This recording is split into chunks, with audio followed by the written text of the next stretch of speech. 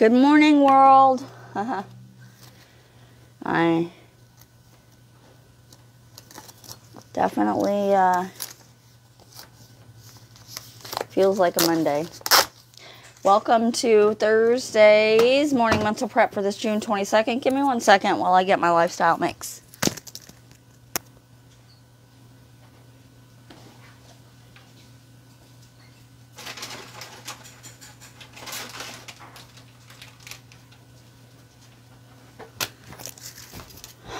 Actually, I don't even know where I got that because I'm about to have breakfast. Breakfast is done, a little early, but I can't complain. And so I'll have my lifestyle mix at work. Let's get started. Actually, I also want to talk to you guys. Let me set my timer because I have got to move the time on this. I've got to do it earlier. I sit down at my desk like 6:30, 6:40-ish to start my work for the day. And that's when I need to do my morning mental prep. Part of the reason I did it at 7, after 7, is because I was doing my lifestyle mix and I'm fasting, so I don't eat until after 7. But with the switch up where I'm going to have breakfast, at home and my lifestyle mix later,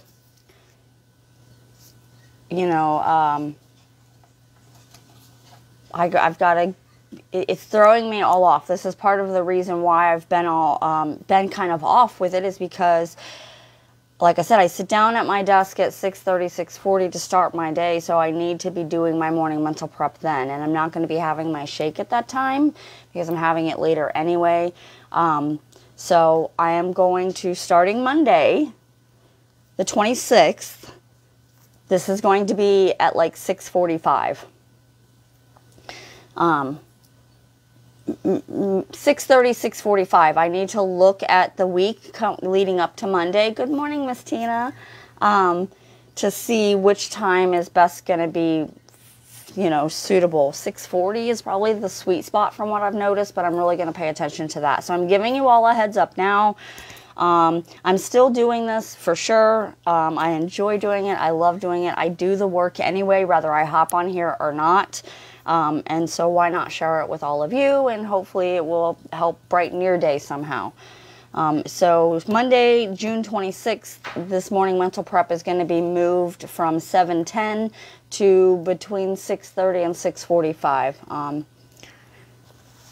But as always, it's on there for you to go back and watch the replay, and I also load them on my YouTube page, so you're welcome to hop over there.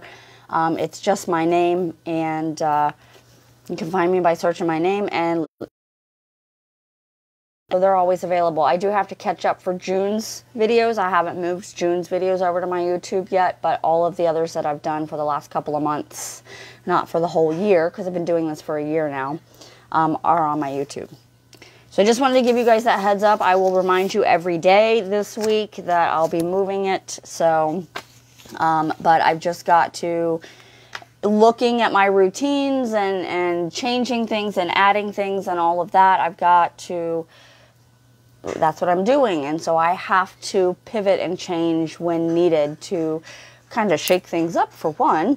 It gets things flowing, kind of like that feng shui when it comes to furniture. Things get stagnant, and so you want to move things around. Kind of the same effect here. I'm noticing that the 7:10 spot, especially since I'm not, the shake thing, I'm switching up. That was the biggest reason for doing it at that time. So I've got to, I just noticed that was throwing me off. As I sit down, I'm ready to do my morning mental prep, and I'm like, oh, well, now I have to wait until I get on my live. So it's something that has to be shifted.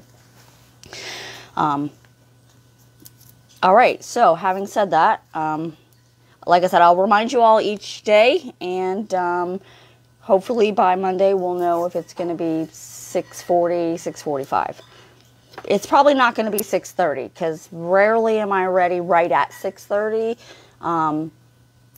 So it'll probably be like 6:40. But today is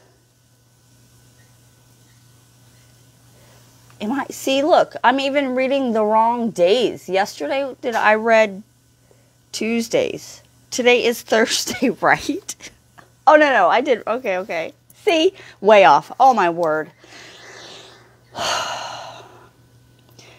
A mantra for taking back control. I am responsible for my life, my feelings, and the environment, both the good and the bad. I will surround myself in positivity. End quote. When you feel at a loss for all that is happening around you, assert responsibility for your life by using this mantra.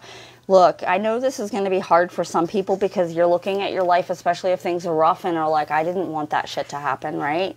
Well, the thing is, the law of attraction is always working. It's not about what you don't want and do want. It's the topic. It's, so if you're just thinking my life is shit, then that's what's just going to keep coming back to you. So you have to first take responsibility. Taking responsibility means you have a choice in everything, and a choice is a gift. Understanding that you have a choice in how you feel, how you respond, how you act, it is a fucking gift. So I am responsible for my life, my feelings, and the environment, both the good and the bad. I will surround myself in positivity. So true, so true. I love it.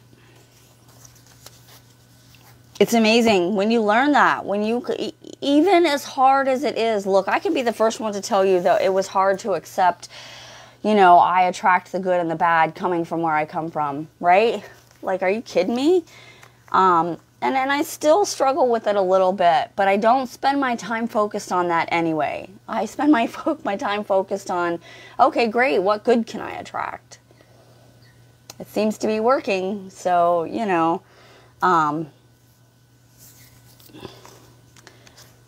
I had a nice routine going with my morning introduction. I just realized I didn't... See, I've got... This scrambledness that happens is because of where it's falling in my day now. And so I apologize for that. And I can't wait to move this back to that 6:40-ish time slot. And yeah, because I've already done things. So I've already started thinking for the day, and so it just kind of throws me off. So I'm excited about the time change, actually, in regards to this. But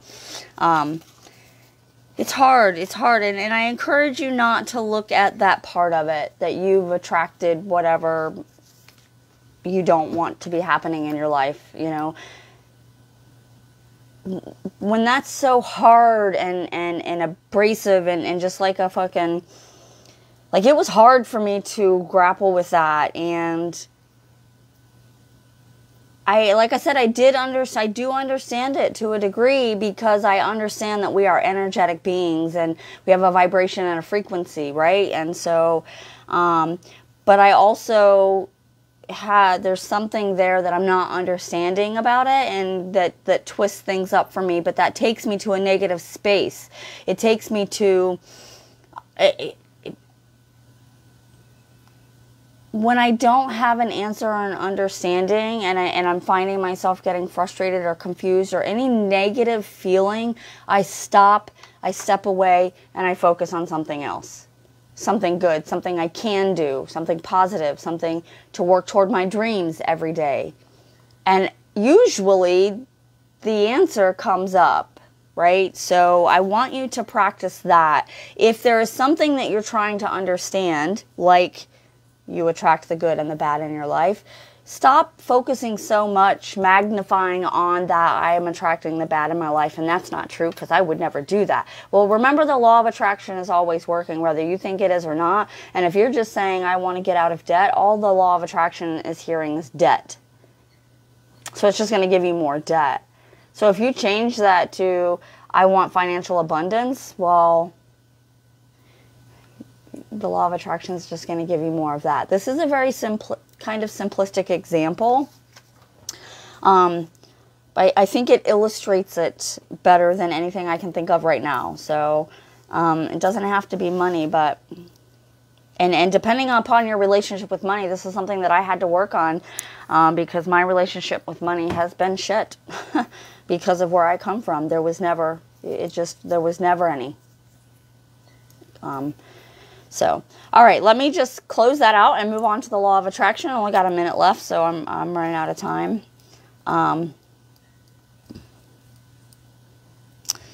Ooh, I read this one on the first already, though, so I'm going to go ahead and move on to matter and energy.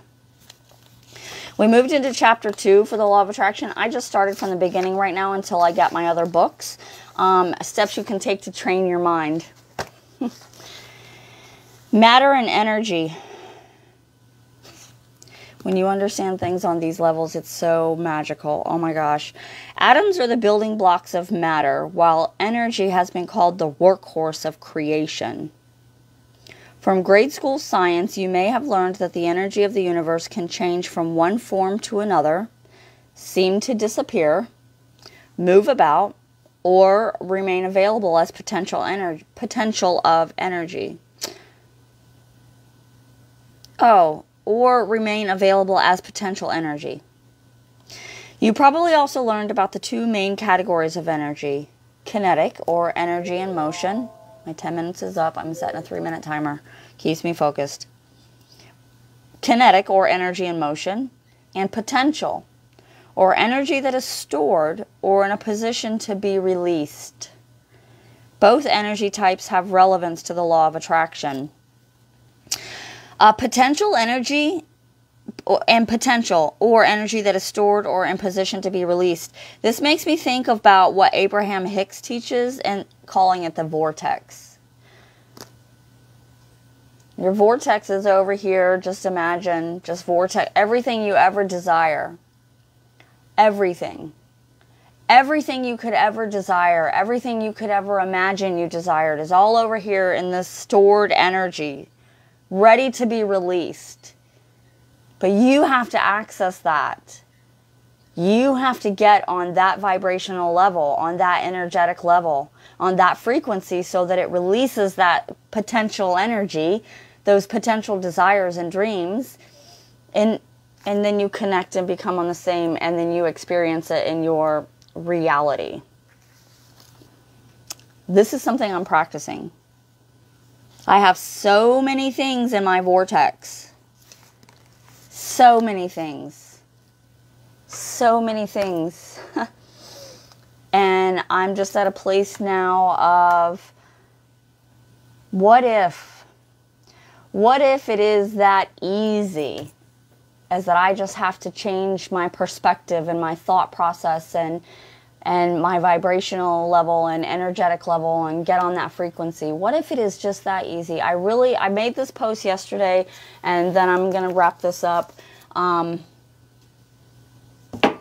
I don't want to get to the end and learn that everything I ever dreamed of I very much could have had if I would have just put in the work. If I would have just shifted and tried. What if? Are you kidding me? Just what if? What if everything you ever desired is actually possible for you?